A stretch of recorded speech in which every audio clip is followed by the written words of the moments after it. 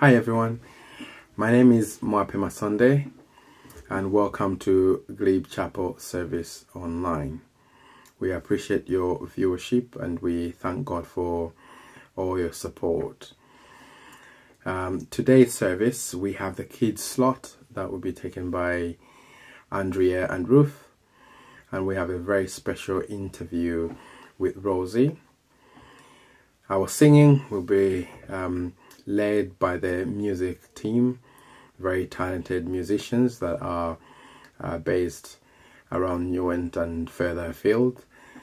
They do a very good job, and we thank God for those. And we have our sermon entitled, Is Jesus Full of Love? Is Jesus Full of Love? Sounds like a very interesting topic. I'm looking forward to that. Later on in the evening, we have our Joshua project. So for everyone that signed up for Joshua project, there's one this evening. And if you lost your link, please email nccadmin@glebechapel.org and the link will be resent back to you. Right. For our call to worship, I'm going to read you from John 17, verses 1 to 5. After saying all these things, Jesus looked up to heaven and said, Father, the hour has come. Glorify your Son so that he could give you back the glory.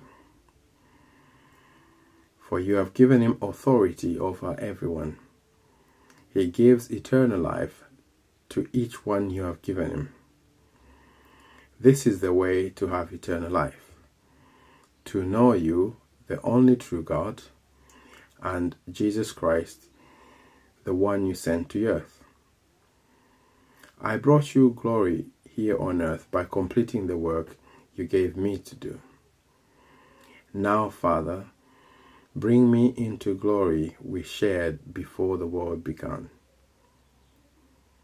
As we begin our service this morning, I just pray that we are ready to glorify God today, as Christ glorified him by completing the work that he was given. I pray that we can glorify our God through our singing and our dancing and just the message that we're going to have today. Just going to pray that before we start. Our Heavenly Father, we just want to thank you that you are a God that starts something and completes it. Father, we thank you that your work was completed on the cross of Calvary and you were then glorified. Father, we just want to thank you that, Lord, you can use us while we're here on earth to glorify you more. As we start our service, we just pray for the Holy Spirit to be with us, to guide us, O Lord, through every activity. We just want to praise you and give you all the glory. Amen. Amen. And enjoy the rest of the service.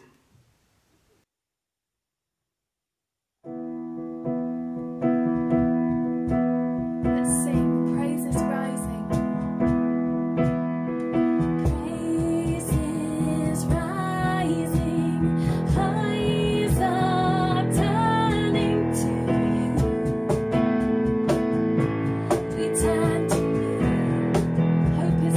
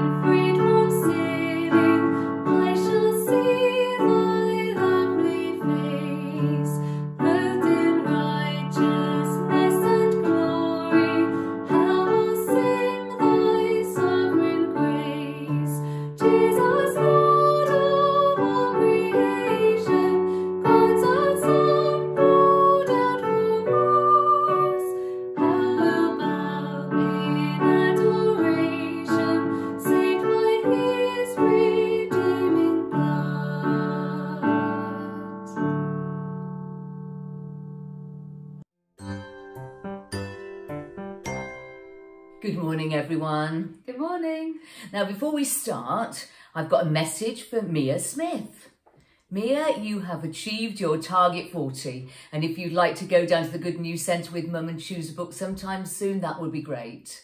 But just a huge thank you, Mia, to you for taking part in lots of our kids slot this last year. It's been really lovely to see you with Mum, and we really appreciate all that you've done. So thank you very much indeed, Mia. Well done. What a star. Well done, Mia. Well done.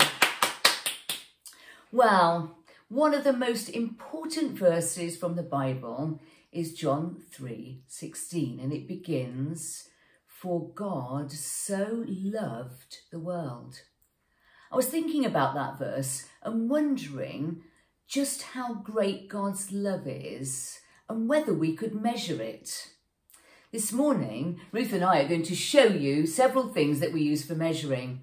We wondered if they might help to measure God's love. Okay, so we've got a set of measuring cups. Hopefully you can see those if I hold them a bit closer. We've got a metal tape measure and a Garmin watch. Those three things. Right, well, over lockdown, I've done quite a bit of baking and have needed to measure the ingredients. If I were making some cakes, which one of the things that Ruth has just shown you would I use to make sure that I put exactly the right amount of flour, sugar and milk into my cake? I expect you've guessed. That was quite an easy question, wasn't it? I expect you'd know that I could use a measuring cup. But I wonder if we might use a measuring cup to measure God's love. In Psalm 23 in the Bible, it says, "The Lord is my shepherd. I have all I need. My cup overflows with blessing." Well, if our cup overflows with God's love, I guess we couldn't use it to measure God's love. Well, when I moved into this house, I needed to work out what I could fit in. So I needed to measure, you know, here the fridge, freezer and the piano and the cooker over there. I wonder if you can guess which one I used to measure the width and the height and the depth of these different items. Do you know? Well, you might realise that it was the tape measure, this very one in fact. Now Psalm 108 verse 4 tells us that God's love is higher than the heavens. If God's love is higher than the heavens, I don't think we could use a tape measure to measure it, could we? Certainly not. Certainly not. Well, obviously, the watch is used to measure time. So, what do you use your watch for then, Ruth? Well, I use this when I go out running because I like to know how far I've gone, so it measures time and distance. You can also use it when you're cycling. Very occasionally I do that. And if you do a workout. And I get a bit obsessed with the statistics, but basically it measures distance and time. Right. Well, there might be some people watching this morning who'll use their watches to measure how long the service lasts. I wonder if we could use a watch to measure how long God's love will last. In Psalm 103 verse 17, we read that God's love remains forever. If God's love is everlasting, I guess we couldn't measure it with a watch, could we? So, how can we measure God's love? Well, the answer is we can't. But we do need to experience God's love in our lives. The Apostle Paul's prayer for the Ephesians was that they may understand how wide, how long, how high and how deep Christ's love really is. May we know that to be true in our lives as well. Now, a song that can help us to understand this is "God's love is like a circle." A circle, big and round. When you see a circle, no ending can be found. And it's just like the love of Jesus goes on eternally, forever and forever. I know that God loves me. Now, even if you don't know this song, I'm sure you'll recognise the tune. Let's have a go at singing it together. God's love is like a circle big and round. And when you see a circle, no ending can be found. And so the love of Jesus goes on eternally, forever and forever. I know that God loves me.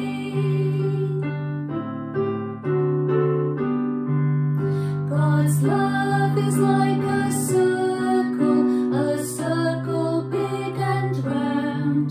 And when you see a circle, no ending can be found. And so the love of Jesus goes on eternally, forever and forever.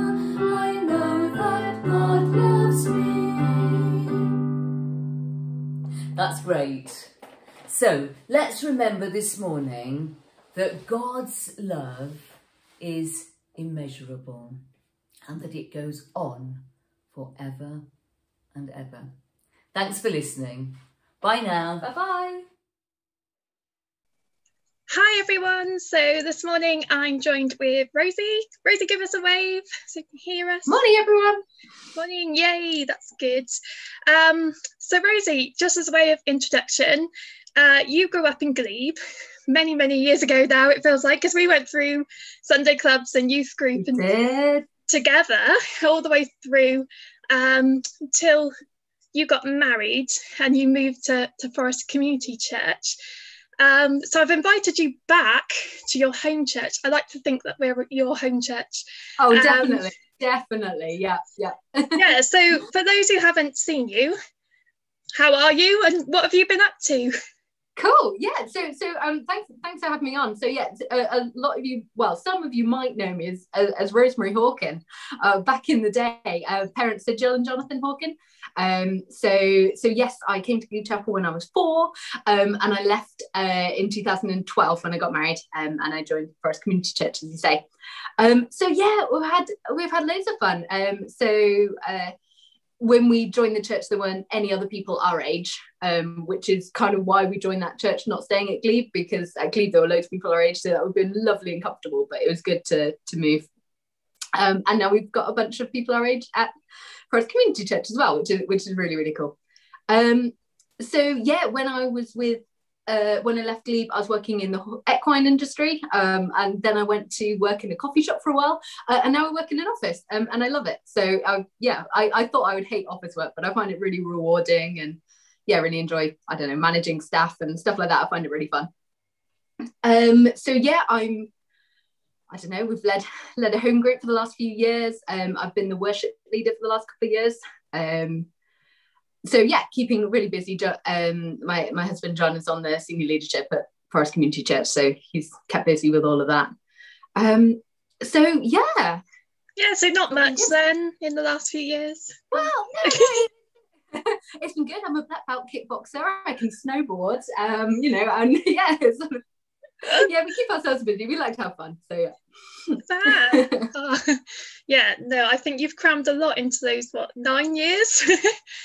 Eight and a half. 8 years. Yeah, I can't do maths. Can you tell?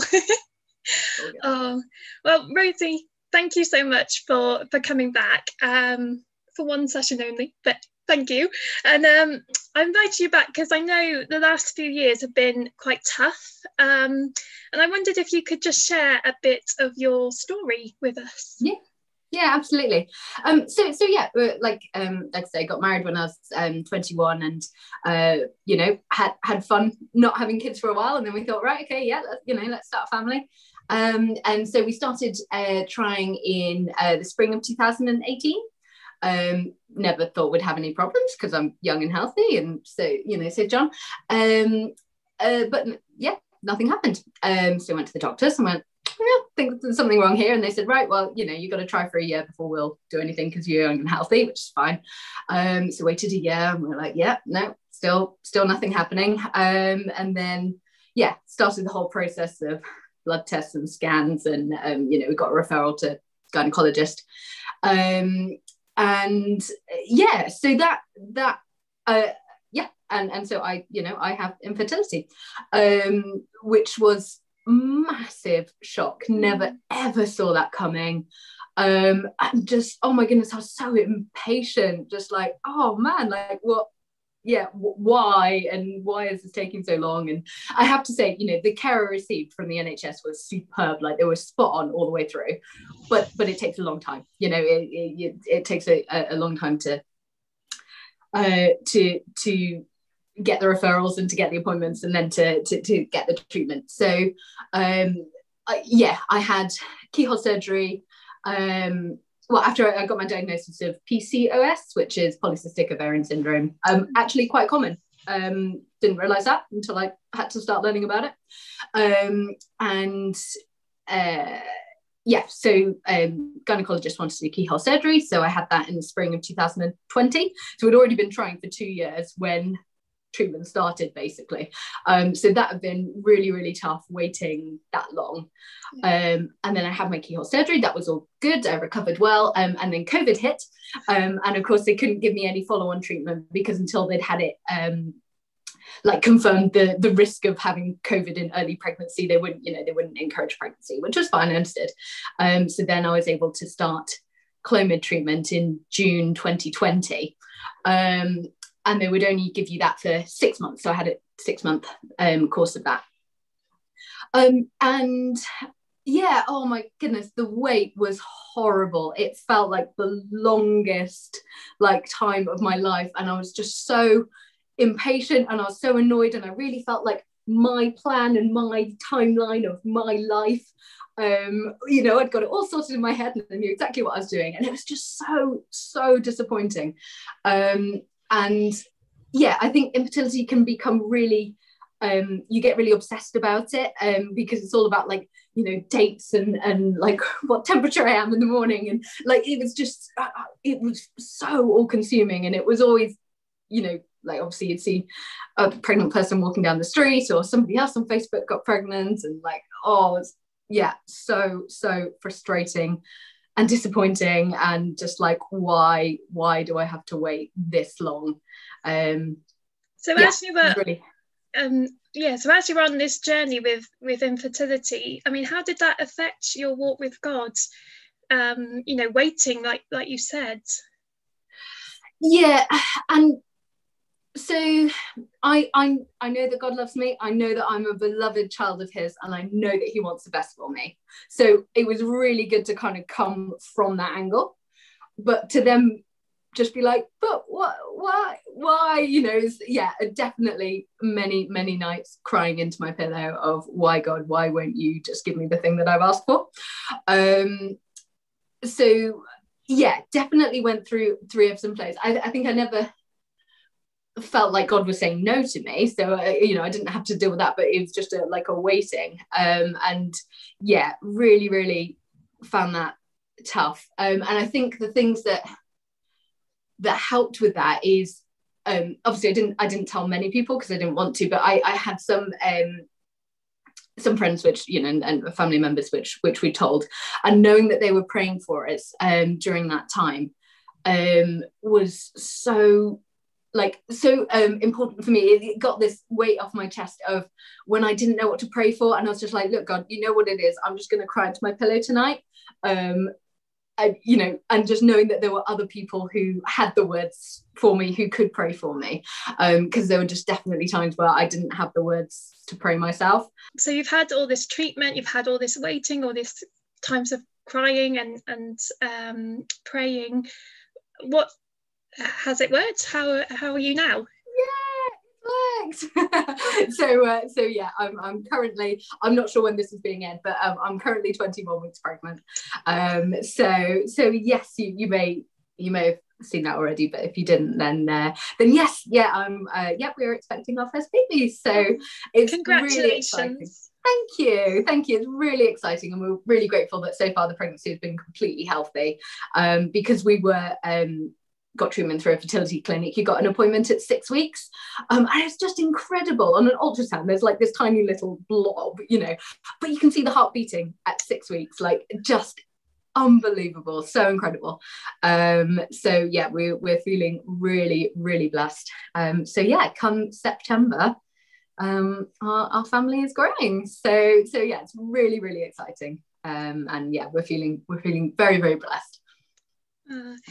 Oh, Rosemary, thank you so much for sharing your story. I know infertility is not something that I think in society we don't talk about very much. I think it's a really good thing to talk about in church and just to raise the issue in general. And I'm just conscious that there might be people who are in that same struggle, or maybe got other struggles where they are waiting, they're praying like you, they've been wrestling with something, and maybe they're still in that boat. What advice would you give to people who are still waiting like you were for so many years? Yeah, great question. So yeah, I think I never felt like I was being punished by God. I never felt like that. So don't get yourself into that kind of headspace. Like our Father is a loving Father who wants the best for you. Holding on to the verse Jeremiah 29:11. For the plans I have for you, says the Lord. Plans to prosper you, to give you a hope and a future. Holding on to that verse was really important. And I think what I said before about having other people who can pray for you, so that on the times when you just don't have the words, it was such a relief for me to know that, because when there were nights where I was like, I'm just so upset, I don't have the words, I can't pray about this, but knowing that there were other people praying on my behalf, and like I say, not I didn't tell many people, but just knowing that there were these people praying for us, for us as a couple, was just a real it amazed me how much of a weight it lifted off. So I think, although it's horrible to tell people when, like, maybe you don't want to say what it is, so obviously only people you trust, but I found that really, really helpful. Great, thank you for sharing, and thank you for being really open and really honest. Is there anything that we can pray for you now? So yeah, thank you. So yeah, healthy pregnancy, wisdom, with this whole parenting lark. It doesn't strike me as a very easy thing to do, which is scaring me a bit. But yeah, no, I just think wisdom to know the path to take them on, because this world is getting ever scarier, and thinking that you're bringing a new innocent little helpless person into this world, and just wanting to be able to create an environment that's can help them thrive, and and come to know their Heavenly Father, like we do. Really value that. Thank you so much. Well, let's pray now. Thank you. Our Heavenly Father, we come to you, and we celebrate, and we are just rejoicing and thankful for the way that you have worked in Rosie's life, the way that you have been with her throughout this really, really difficult few years, and how Father, we just thank you for this blessing, for this little baby.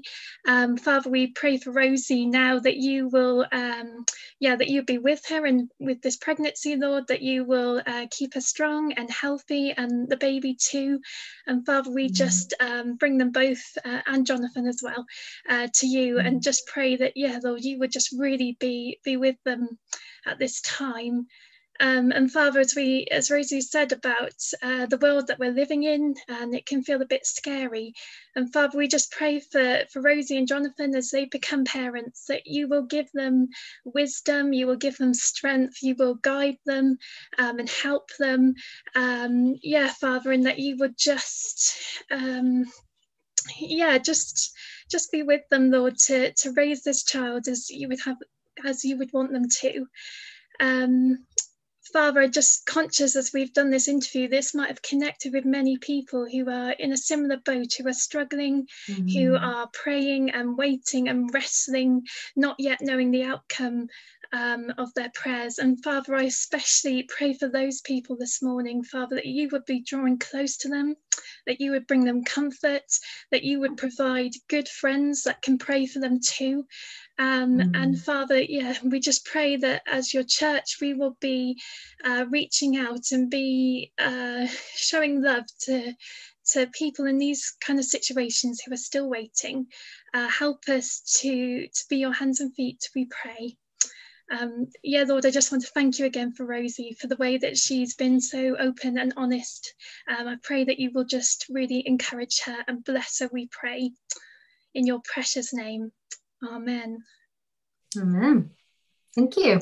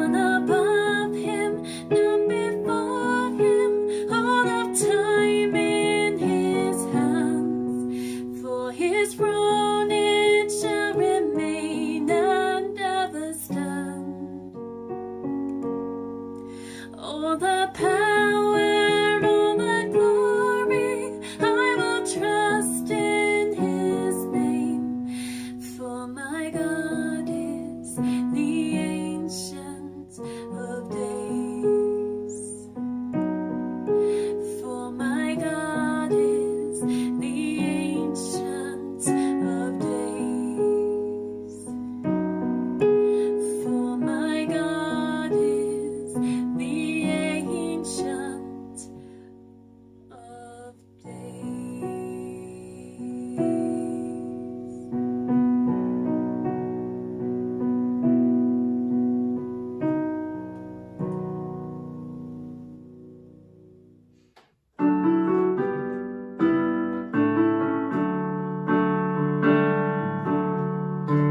Blessed assurance, Jesus is mine. Oh, what a foretaste of glory divine! Heir of salvation, purchase of God, born of His Spirit, washed in His blood. This is my story, this is my song, praising my Savior all the day long. This is my story, this is my song, praising my Savior all the day long. Perfect submission, perfect delight, visions of rapture burst on my sight. Angels descending, bring from above, echoes of mercy, whispers of love. This is my story, this is my song, praising my Savior all the day long. This is my story, this is my song, praising my Savior all the day long. Perfect submission, all is at rest. I in my Savior am happy and blessed, watching and waiting, looking above, filled with His goodness, lost in His love. This is my story, this is my song, praising my Savior all the day long. This is my story, this is my song, praising my Savior all the day long.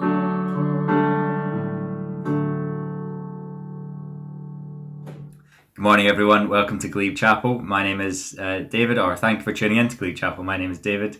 I'm the community pastor here. Most of you probably know that by now. Most of you probably knew that before, but if you're tuning in for the first time, please give the video a like and drop a comment or send an email just to say hello and that you're watching. Now, I've just come back from Coffee and Kids, our parent-toddler group, outreach activity, whatever you want to call it. Absolutely brilliant. Had about 40 parents there and loads of kids in separate rooms and at separate times, and had all these procedures to keep everyone safe, but absolutely brilliant. There was lots of new parents there who'd become parents during lockdown and haven't had the opportunity to do things like that before. So thank you for your prayers, thank you for your help, for those who helped. It was really, really brilliant. And I think we'll have an update next week from Emma Louise about what went on. I think Emma Louise and Rosie and Sophia and Lydia have all done an update, so we'll see how that goes.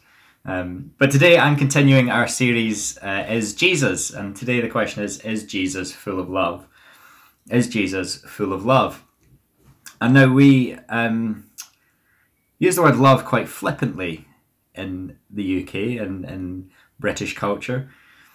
You know, we say I love fish and chips, and we say I love my wife or my husband, or I love my kids, I love my mum and dad. That's a very different type of love to the love that you would have for cake, or the love that you might have for football or for rugby or for whatever it is that you enjoy. In the same day, on Sundays, for example, let's rewind to Sundays 2 years ago, you come to church and you would sing and we would praise and we would worship God and we would sing songs that talked about our love for God and our love for Jesus and our love for the church. And then we would go home and have our roast dinner and say, well, I love these roast potatoes, but they're not really comparable, are they? What Jesus has done for us in roast potatoes. We use the word love in all sorts of contexts, in all sorts of meanings, and in the British language, in our culture, we tend to only have one word that we use. Whereas in other cultures and other languages, they have different words to describe different types of love, different expressions of love, different contexts of love. I love my wife in a different way to loving my parents and loving my children. And different cultures have different languages for this. Now in Spain, in Spanish, they have 3 words to describe different types of love. In American Sign Language, they have 2 words. In Tamil, which is language in Sri Lanka, they have 5. In Arabic, they have 4. In Gaelic, they have 4. And in Japanese, they have 2 endings or beginnings to words. The Dexters, I'm sure, will put us right. They have 2 beginnings or endings to different words that describe different types of love. So there's lots of different words in Japanese. Almost every other language has several words to describe several different types of love. And ancient Greek, the language that the New Testament of the Bible was written in, was no different. It had 4 words for 4 different types of love.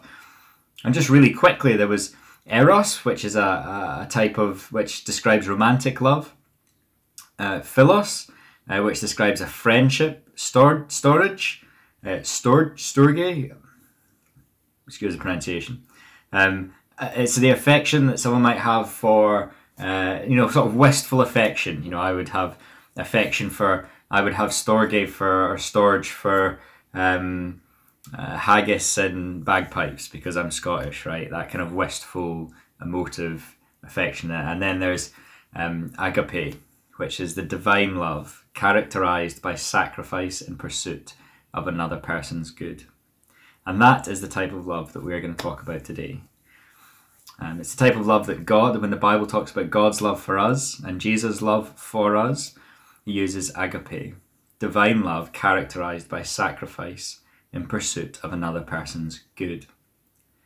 Now, Jonathan Edwards, who is a very famous Christian writer, if you don't know who he is, then look him up, really inspirational guy. We all have a lot to learn from him. He broke it down into 2 different types of love: benevolent love and complacent love. Now, these 2 are generally, most Christian authors would agree with that and say there's, the Bible talks about this, broadly speaking, 2 different types of love: complacent love and benevolent love. Now, complacent love is generally the type of love that we have for things or sometimes for each other. It's a type of love that I had when I first met Emma Louise. I loved her because she pleased me. That's the definition of it. It's, something pleases you and so you love it. I loved Emma Louise because I do love Emma Louise, not did, but I do love Emma Louise because she is pretty, because she is fun, because she used to proofread my essays when we were at university, and that was a pretty painful job. I love her because of what she offered me. I love her because I'm attracted to her. It's what I can gain from this relationship. And that's generally, when we say love between each other and different things, that's generally what we actually mean. Is I am really pleased and really satisfied and really happy by what this person or thing has to offer me. And then there is benevolent love. A type of love that Jesus has for us, agape, in reality. It's love based on the one who is doing the love, not the one being loved. It's not down to the actions or beliefs or attractiveness or capacity of the person being loved. It's all about the person doing the loving and their general attitude and their relationship with the item being loved, with the person being loved. It's unconditional love because the person doing the love is full of love.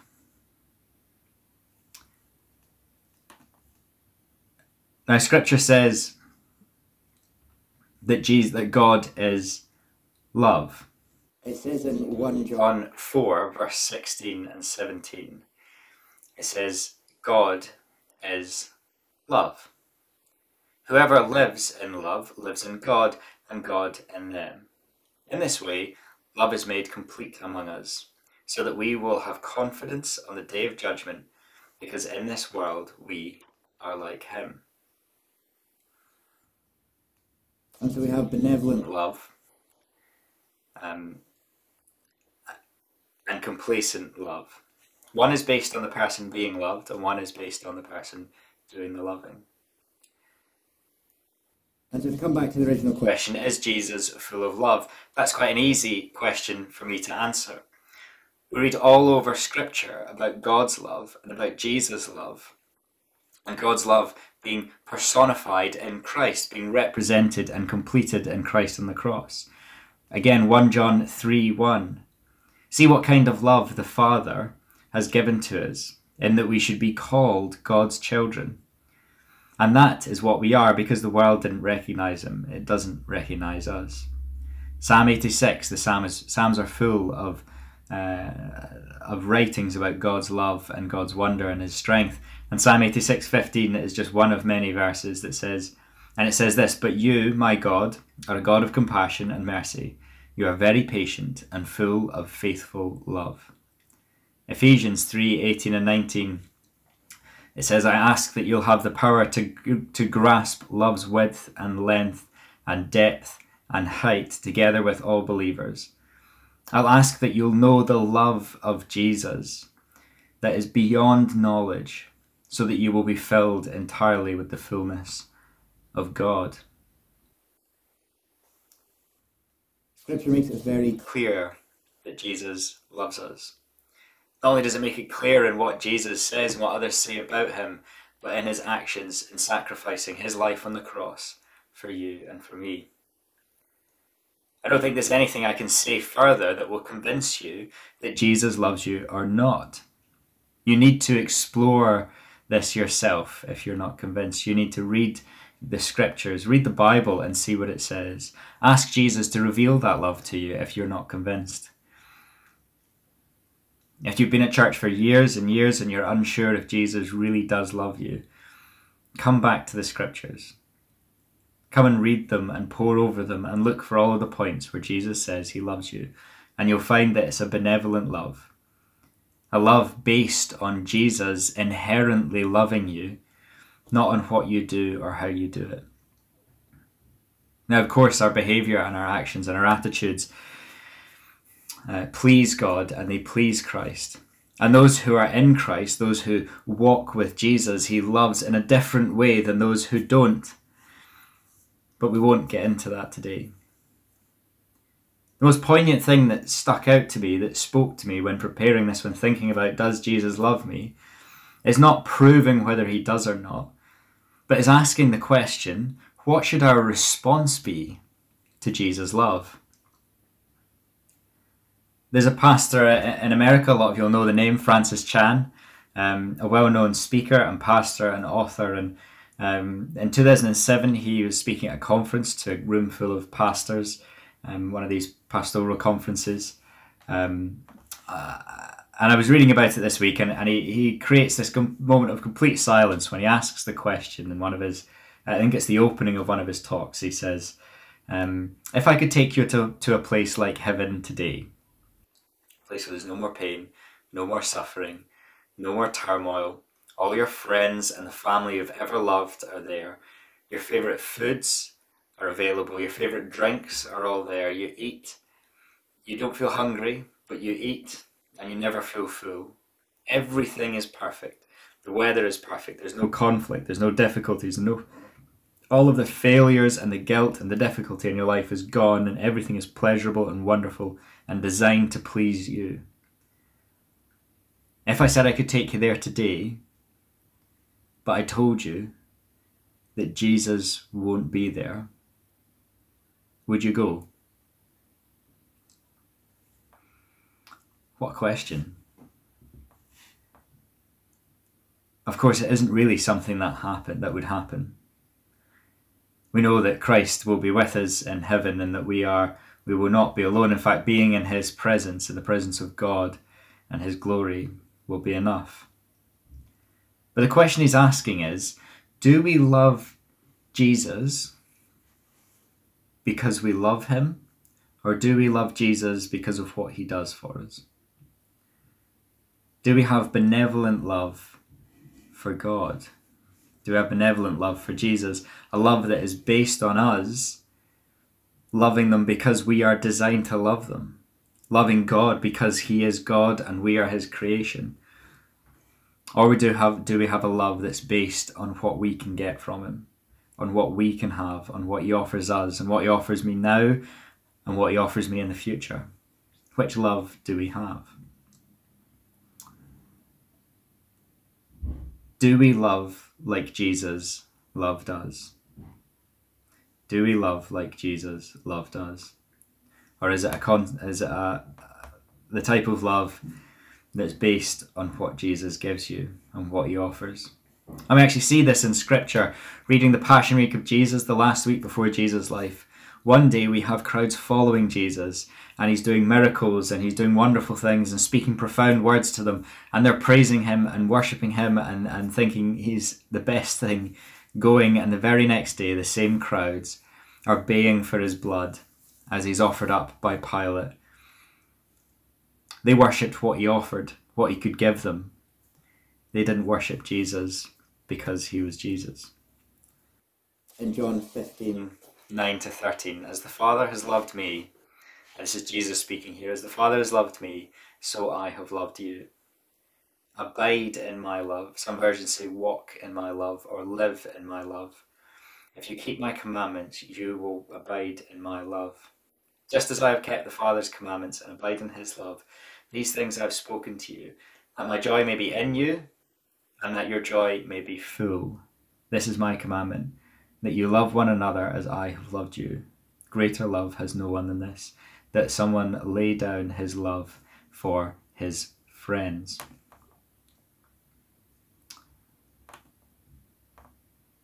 As the Father loved me, so I have loved you. Walk in my love. And if you keep my commandments, you will abide in my love. Now, what are Jesus' commandments? Love the Lord your God with all of your heart and your soul and your strength, and love your neighbour as yourself. Love the Lord your God. The word used for that love is agape. Love that is based on sacrifice for the good of another.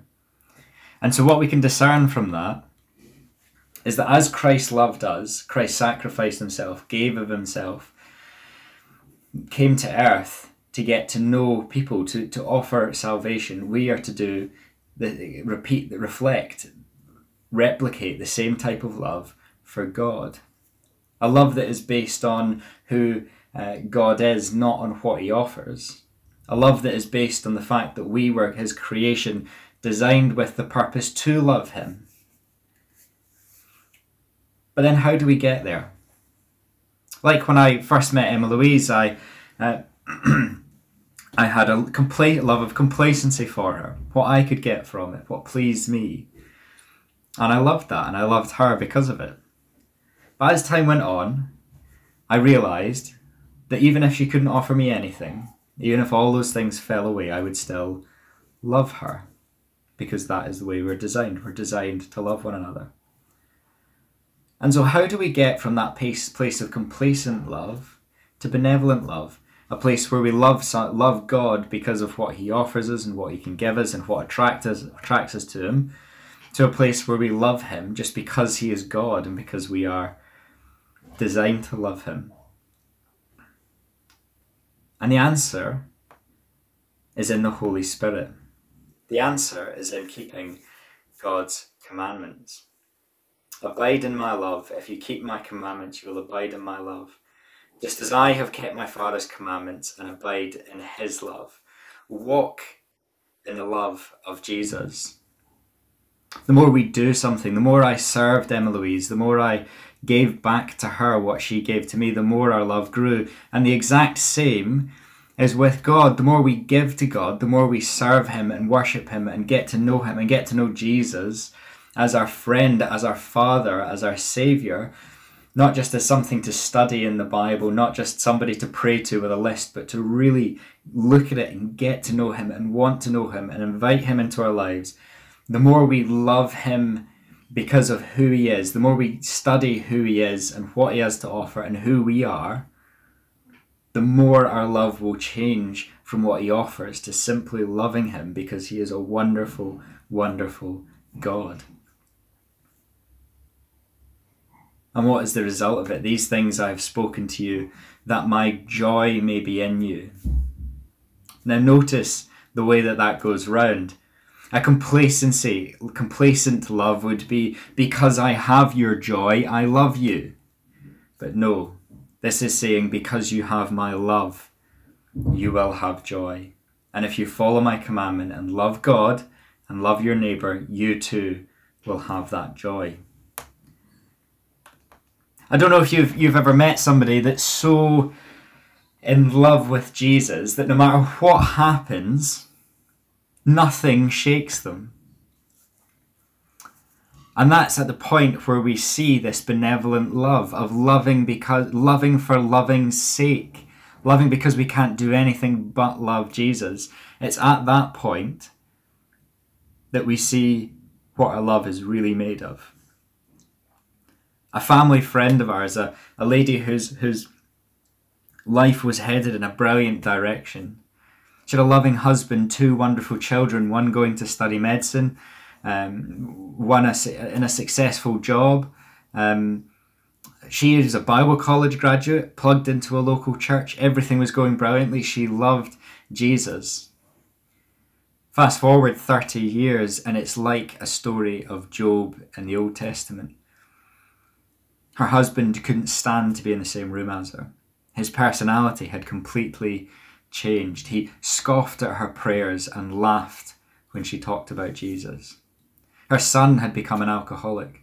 Her daughter had been put into a coma for 20 years by her daughter's boyfriend through abuse. Her life had fallen apart. The peace, the gentleness, the meekness, the favour that Jesus offered her seemed to have disappeared. Now, of course, when we read scripture, we recognise that the joy of salvation had disappeared. But yet she was still joyful. She still loved Jesus. She still knew that he was her saviour. And despite everything going on around her, she loved him. Her love for Jesus held her in a place of joy. She's in glory now. She passed away several years ago, but if you asked her before she died, why are you so joyful, deeply joyful in the midst of all of this pain and suffering? She would have quoted John 15:9-13. As the Father has loved me, so I loved you. Abide in my love. She would have said, I walk in Jesus' love every day, reminding myself that he does love me and asking for the Holy Spirit to give me that same love that is not based on what I can get or who I can be or what pleases me, but a love that is based on what pleases the Lord, and a love that God had designed for us to have for him and for humanity before the fall. Galatians 5:22, when it's talking about the fruits of the Spirit, says, but the fruit of the Spirit is love. We often think that if we love enough and we show enough love, the fruits of the Spirit will then come out of us or come upon us. But the scripture is saying, no, love is a fruit of the Spirit. What type of love? Agape. Sacrificial love that is not based on what you can get, but based on you being loving for loving's sake. The sustenance of that love, the sustenance of our love for Jesus, comes from a love of benevolence. That is why we should get to know Jesus. That is why we should be walking with and in Jesus' love. It's not about doing everything or working harder than everyone else or understanding more than anyone else. Lots of us work hard and understand scripture and do all of these good things, but we need to know Jesus, and we need to ask him to reveal to our heart every day how much he loves us, and to reveal to us how we should love him and love others. So what might that application actually look like for us as a church today?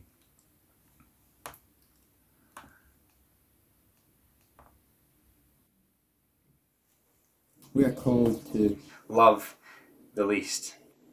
We are called to love our neighbour, despite who our neighbour is.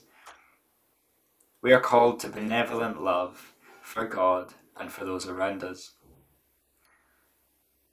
If we are aiming to love Jesus because of the change in our hearts that the Holy Spirit is making, that takes the focus off of me and what I can gain from church, what I can gain from you as brothers and sisters in Christ, what I can gain from worship, what I can gain from things. If we offer up benevolent love, love that loves for love's sake, love that loves because the Holy Spirit has changed us to simply love others and love God, it completely changes the way we do things. Church no longer becomes about me. Relationships no longer become about me. They become about God the Father and become about you. And that is the community that we are called to be. Being church at the heart of the community. Being a church that is full of love for one another and full of love for God, that isn't based on what I can get at all. It's based on what you can get and on what God can get and what we can offer. Loving for loving's sake. It throws a spanner in the works. And that's why the community centre is so important. We can love the community with the community centre. We can love the community with our relationships built in the community centre. As I said, I've just come from Coffee and Kids. I don't think any of the helpers there were there for their sake. I don't think any of the helpers there were there loving parents who've had a terrible year for their own good or their own sake. They were doing it because they have been called to love, because the Holy Spirit has changed their hearts to love others more than themselves. Love your neighbour and love the least as if they are Jesus. Let's be a church that loves the least in everything we do. Loves Jesus above all and because he loves us and will not stop loving you.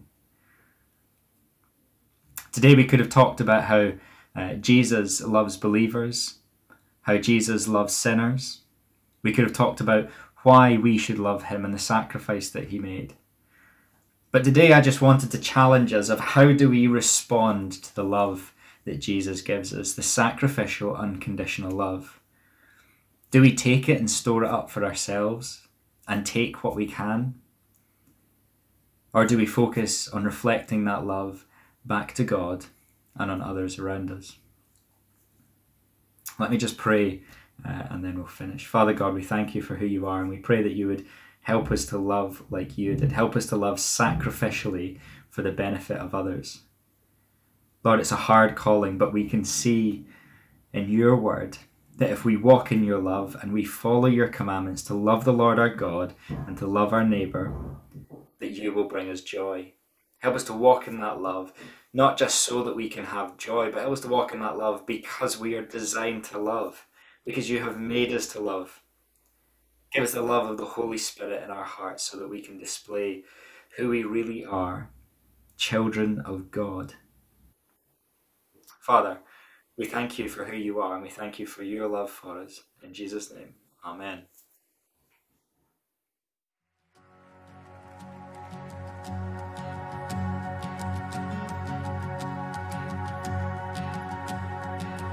Who am I that the highest king would welcome me? I was lost, but he brought me in. Oh, his love for me. Oh, his love for me. Who the Son sets free, oh, is free.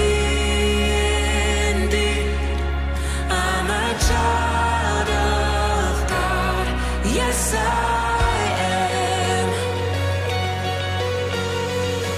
Free at last, he has ransomed His grace runs deep. While I was a slave to sin, Jesus died for me. Yes, He